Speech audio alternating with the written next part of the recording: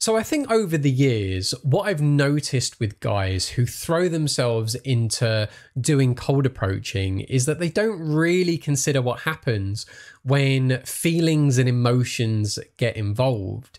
So usually the guys who are jumping into this area, for whatever reason, they just haven't had the greatest of dating lives. They have been maybe very unsociable, or they kind of feel like they've missed out on a lot of opportunities in life and they want to learn how to make sure that that doesn't happen again.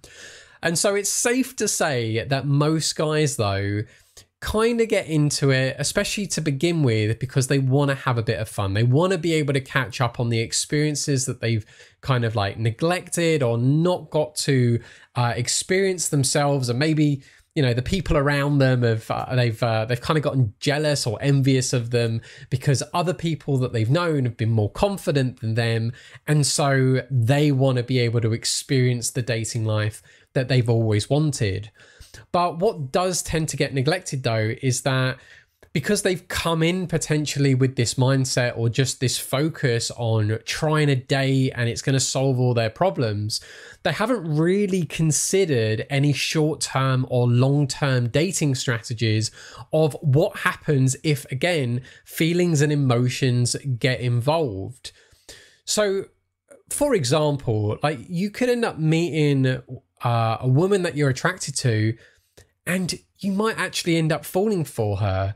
Or there could be the scenarios that actually, in fact, maybe this is going to be a better scenario, is that you could be putting yourself out there dating and not really looking for anything serious, but you could end up meeting women who fall absolutely head over heels for you.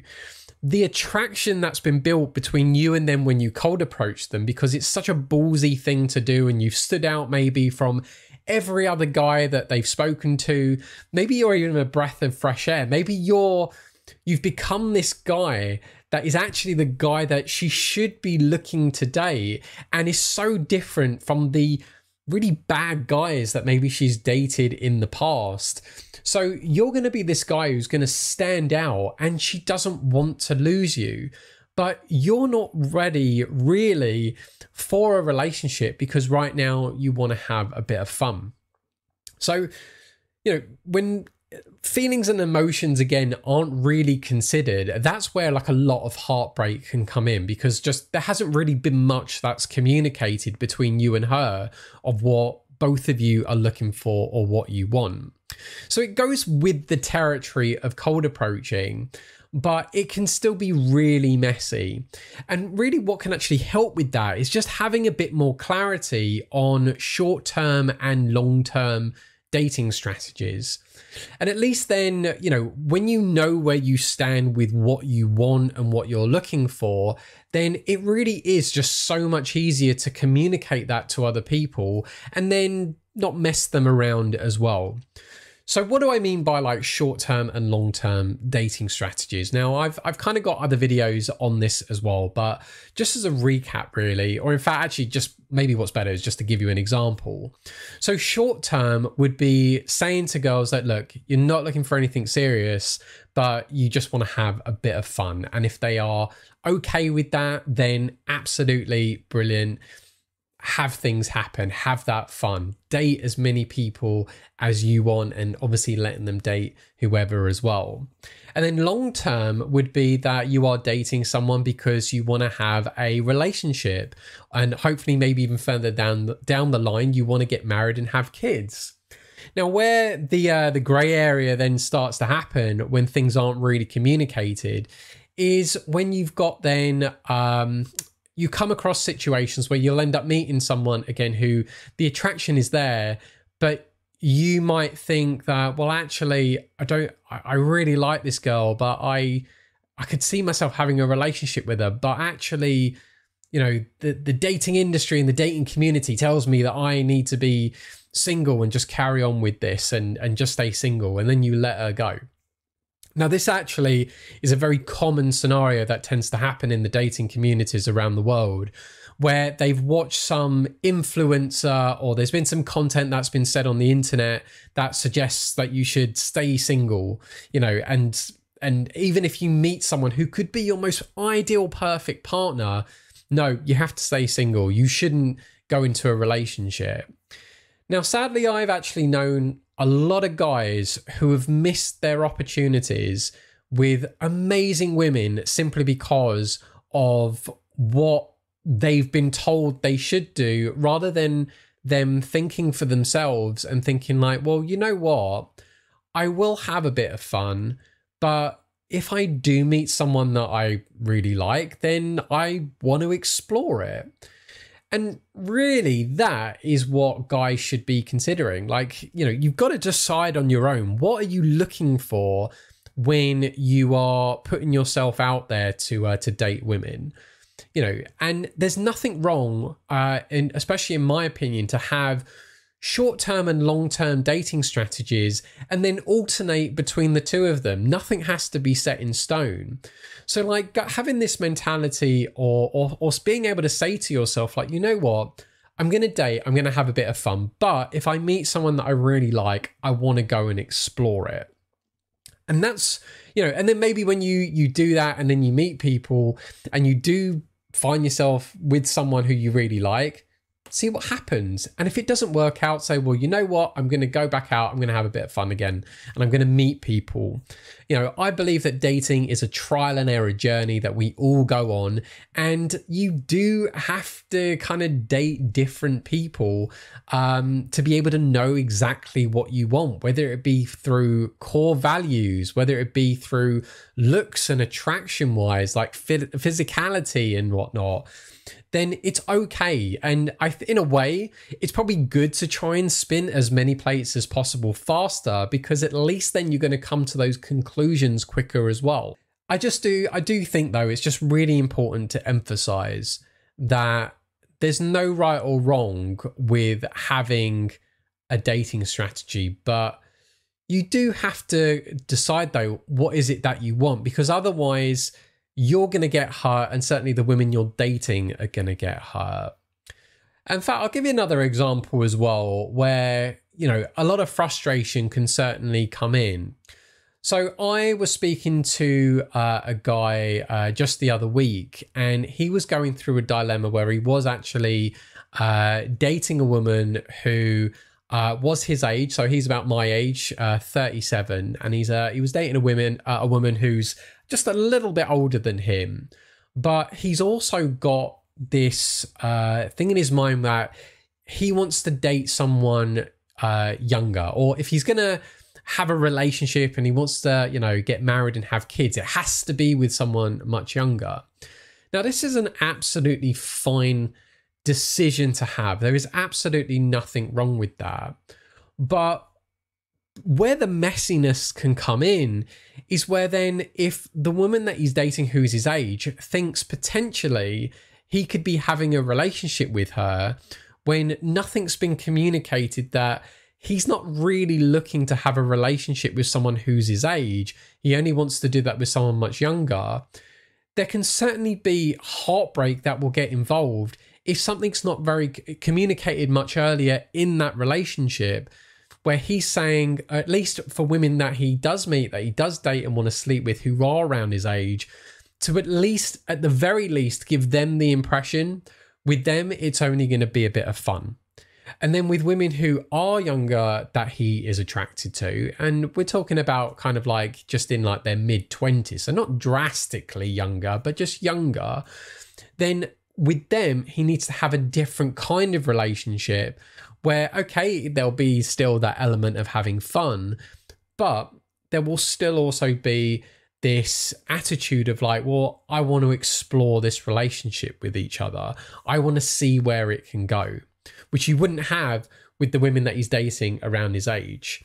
So again, just having a short-term and long-term strategy with at least knowing what you want and asking yourself those questions like, well, what am I looking for? What specifically would have me step out of the rat race if I did meet someone that I really liked?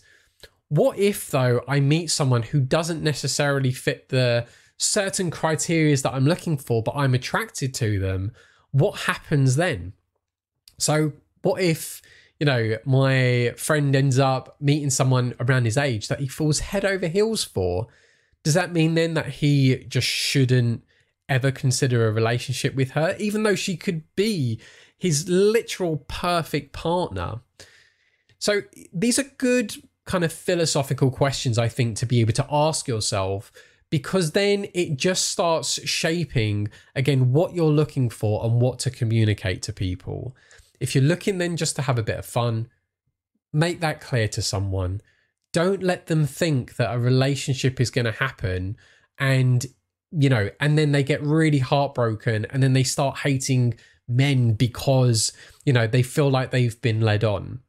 If there's anything that is a core value for me, it's at least trying to be as honorable as you can, or having honor. You might end up breaking hearts by being very honest with people, but I do believe it's good to know where people stand, and then it is entirely up to them to decide if they want to carry on or pursue that same relationship that you particularly want. So if a girl's looking for a relationship but you're not, then say that. Don't lead her on. Don't do it just for the sake of sleeping with her. Don't take away her prerogative to decide if she wants to pursue it or not. You're better to say to her, well, look, I know you want a relationship, but you have to understand, like, I'm not looking for anything serious right now. Maybe something might happen later down the line, I don't know, but right now I'm not looking for anything. If you're not okay with that, that is absolutely fine. But I really hope that we can spend more time together. And then you leave it to her. You can leave it to her to decide. And when you do that, you will have much stronger relationships, I think, with the women that you're trying to date. And certainly you're going to feel a lot less lost, which is a bit of a tongue twister, I must admit, but you're going to feel certainly a lot less lost when you're dating, because you know what you're looking for and you know what's okay and what's not okay, what you want, what you don't want, and you're communicating that to people. And then you're going to have most likely even better relationships because of that better communication. So I really throw it to you, and at the end of the day, I mean, it's your kind of decision as well, what you do when you're going out to date and cold approach and whatnot. But I do think, though, it's really important to actually filter the women that you're trying to date by knowing specifically what you're looking for. If you meet women that want to have a bit of fun as well, then that's something you're looking for, do it. If you're dating women or meeting women who want a relationship and that's something that you are interested in as well, then see what happens. If you're, though, looking for one thing and she's looking for something else, then make it clear where you both stand and give her the decision on whether to pursue or not. I'm not into this like game playing sort of thing. I think it's when, guys sort of lead women on, that's what tends to create this sort of like chicken and egg scenario of who hates who and what caused what, and and this is the reason why women hate men and men hate women, and and then it just sort of spirals out of control. So I just want you, though, to be as honest as you can, not just with the women that you're dating, but also really with yourself, and sit down and decide, like, what are you looking for if you're going to date? And, what sort of things specifically might be sort of like a checklist for you that will have you transition from a short-term dating strategy to a long-term, or a long-term to a short-term. And there's no right or wrong with it, but I just can assure you that just by at least having a bit of a game plan in what you want when you're dating will just help you dramatically. And this certainly comes from 16 years experience as well. So I've worked in the industry for that long, behind the scenes with all of your favorite coaches that you've most likely seen on YouTube. So dating and relationship coaches of sorts. And I've worked in the self-improvement industry just as long. So even in areas outside of the dating industry and community. And for all of that time, I was working certainly behind the scenes with everyone, helping them on their businesses, and also working with their clients as a coach and as a therapist as well. And really, it's only been in the last year that I've qualified in doing therapy, especially around anxiety and also with life coaching, so I can actually step in front of the camera and out of the shadows to be able to give you guys advice directly, and hope that then that can also speed up the process of you getting really good results, whether you're doing that on your own or with a dating coach as well. So I'll kind of end it there, but I mean, my name has been Dan, that dating anxiety guy. I really hope that you can at least just think about, you know, what specifically you're looking for and what can you be communicating to make that very clear to any women that you are dating. Because dating can be as messy or as simple and clean as it needs to be.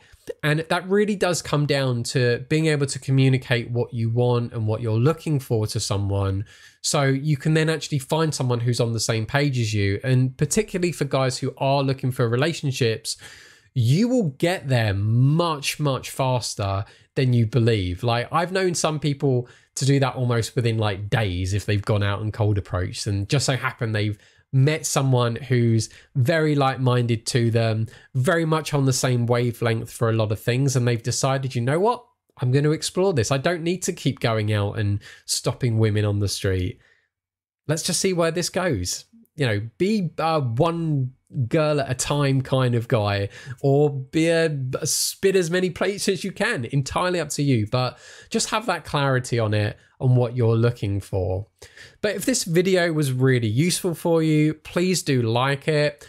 Subscribe to the channel as well. Every subscription from you guys just helps me to grow and reach even more people. And I also want the channel to be helping you guys as much as possible. So do let me know in the comments below anything that you would like advice from, or anything that you need help with. I would love, genuinely love, to be able to give you advice on it and speed up your cold approaching journey to actually getting results, or whatever it is that you're looking for as well. So again, just before I wrap up, as my final message, have a short-term and long-term strategy in mind for what you're looking for, and make sure that you are appropriately communicating to the women that you're dating what you're looking for. And keep that in mind, that, you know, and what might happen if you do meet someone that you really like who was outside of your criteria, what happens then?